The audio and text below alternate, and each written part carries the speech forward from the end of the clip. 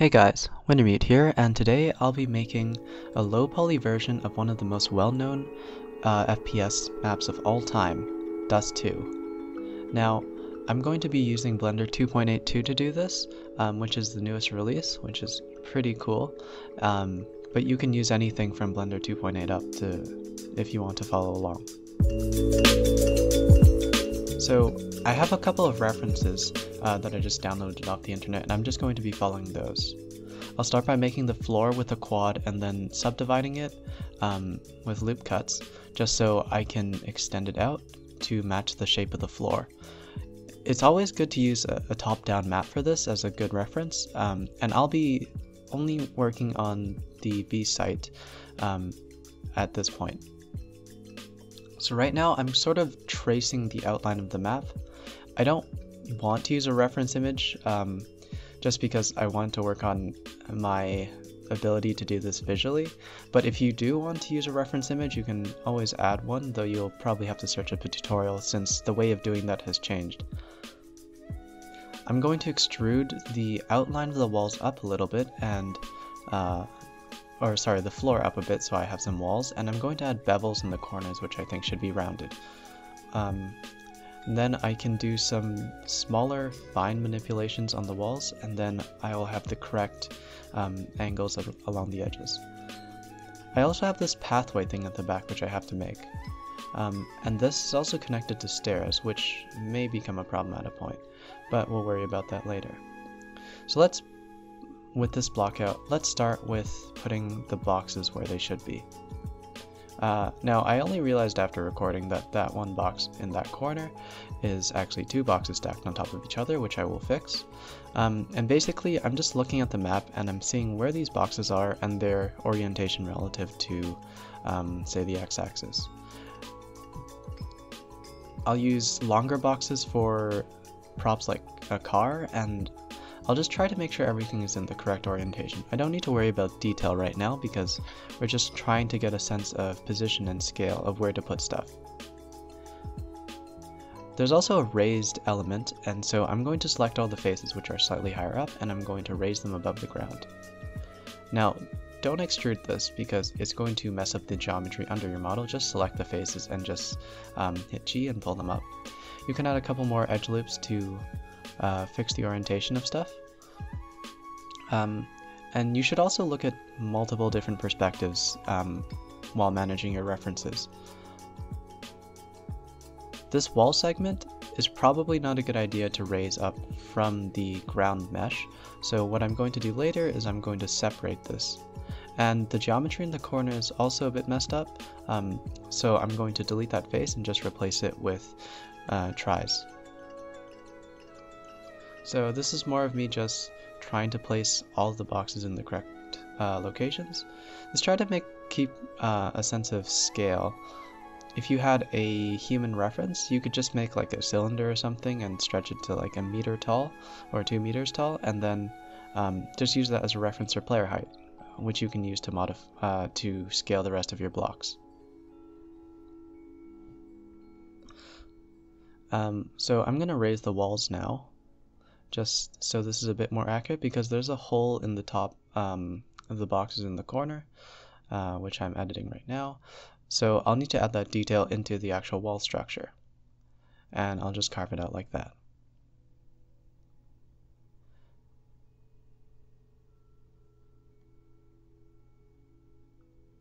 Now, one of the advantages of using quads as the bottom is that, as the floor, is that you can loop cut pretty freely and you don't have to worry about not being able to subdivide the floor in case you want to extrude something out of it or offset it slightly. Cylinders can stand in for barrels pretty well, and there's not too much work that needs to be done with those, just the positioning and the scaling needs to be done properly. You can always look at a reference image for the correct orientation, as you can see me doing in the bottom left corner. Now there are these 3 boxes at the very back hallway. One is just pretty much rotated 90 degrees off the other one, so that's all you really have to do, and they're about half as big as the one in the back. Now you don't have to worry too much about the geometry in the back, mostly because you won't really see it in this final render, but it's a good idea to have it. Now you can hit the backslash if you want to go into single edit mode or single user mode, I think, which will just let you focus on a single mesh. So I just picked a cube and then I'm going to convert that into a more detailed car model. And then I just hit backslash and then I will have this thing only in focus. I just added a couple of loop cuts and I can make faces where necessary in order to create the window dividers. And I can also remove faces to create the windows. I don't need to worry about glass textures and stuff like that, or glass shaders, because that's not super important in a low poly model. I'm going to add the wheels just roughly in the correct location. You can just duplicate them and move them around. And I'll just try to get the general scale of the car right. One other important thing, which I'm not sure if I did here, is that you should parent the wheels by Control P to the car structure, just so that we can move all of it at once and we don't have to select all of it. And we can just select the car body and we'll move the wheels as well.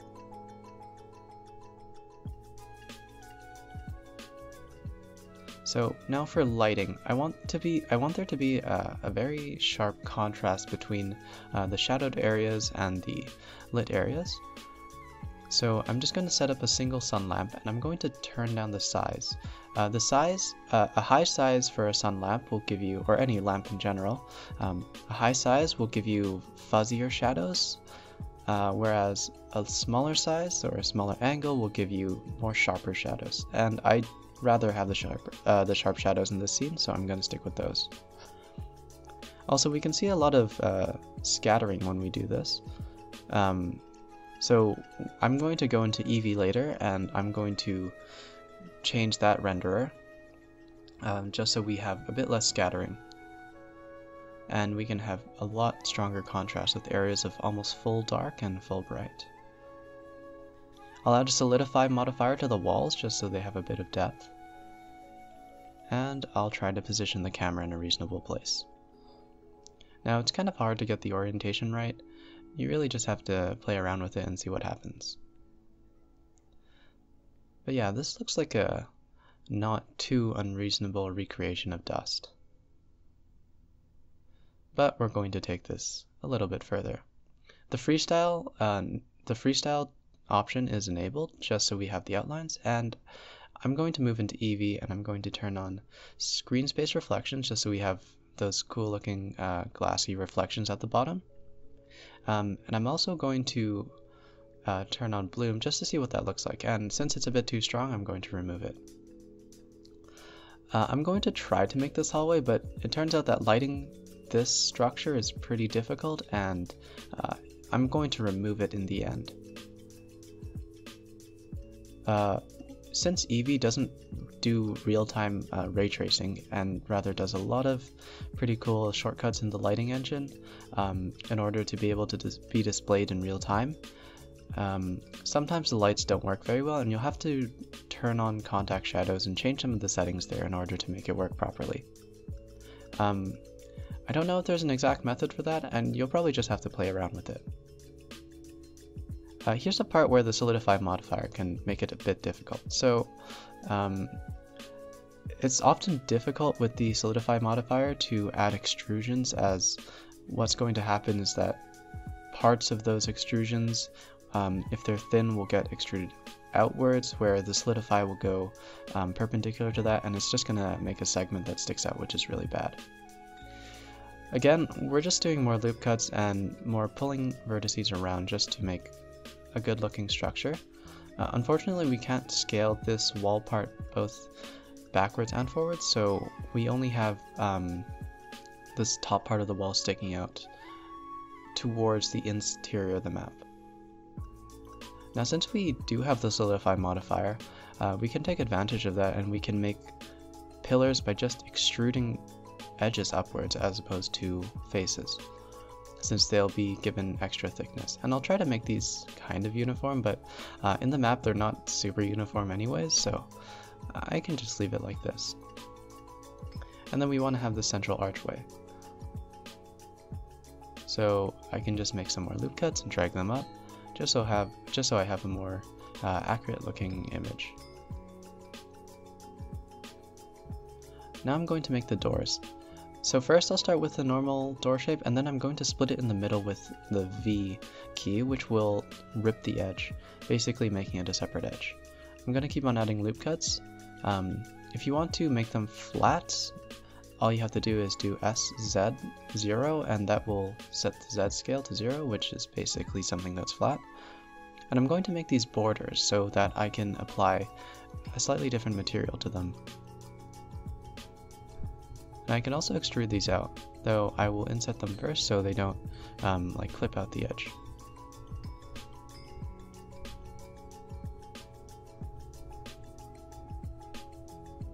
Alright, now I'm going to select all these faces later, just because it's going to be a pain to do when we're actually texturing it. I'm going to add a vertex group and assign it to the bars, so that I can use that later when I want to apply a slightly darker material to them. And I'm going to move the door to the correct position, and I'm also going to move the origin to the hinge, because that's where we want it to rotate around.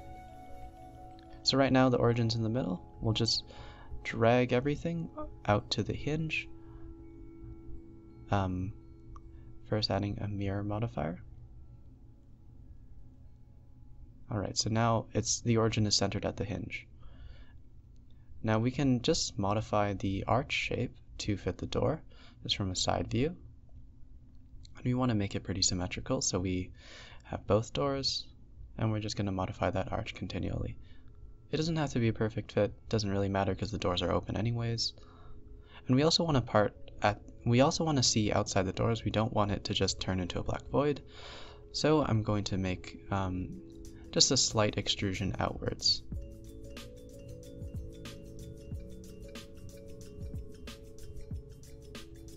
Just a bit of an L shape just to catch that shadow.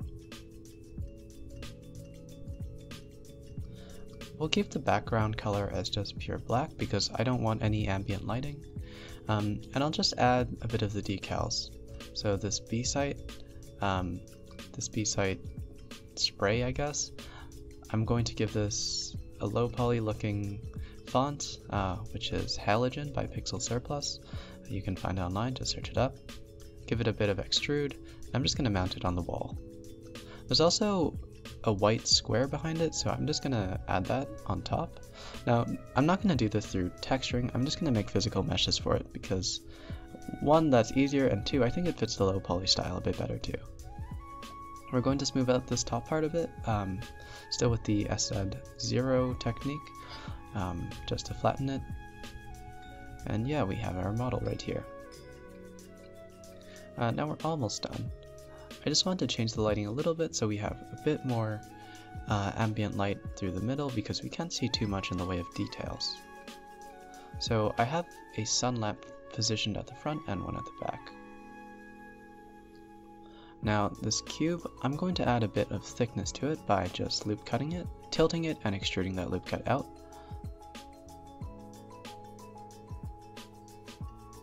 And I'm just going to make some more minor modifications to the geometry here. We're just working towards a more detailed model. These are more placeholders for things that don't actually exist right now. Here's an easy way to make an X. We just make a circle, and we join two of the faces, and we join the other faces to them. Then we place it in the middle. We want to extrude it up a bit so you can actually see it, and we want to half embed it in the floor. We'll do the same box thickness thing by just making a tilted section and extruding it outwards, just pulling it up a little bit so it looks slightly more like the original version. And I'll just make these walls kind of look inwards. I'm going to add in a radiance volume here. What this does is lets Eevee pre-compute some light bounces. However, I think that makes the whole scene look a bit too bright, so I'm just going to end up removing it later. I think I like the darker contrast a lot better.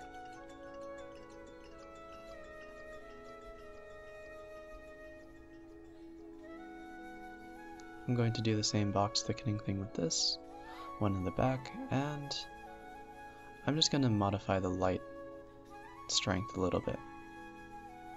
Having too many lights in a scene can often make it confusing, so you should try to avoid that. Also, you don't want your lights to be the same intensities because that's going to be kind of confusing to look at.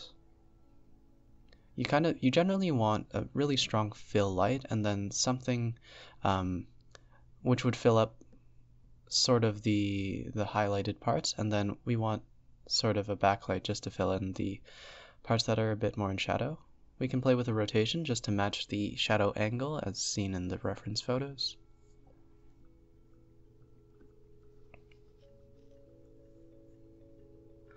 And yeah, that's our model. So next time we'll be texturing this and doing some more fun stuff with detail, so I'll see you in the next one. Bye!